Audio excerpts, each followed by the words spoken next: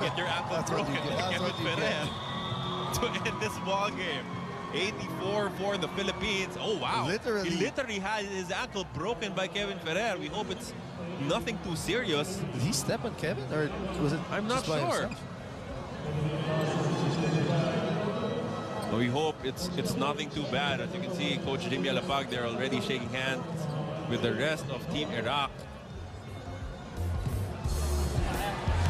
Oh, it's by himself. Oh, Kevin Ferrer literally broke his defender's ankle.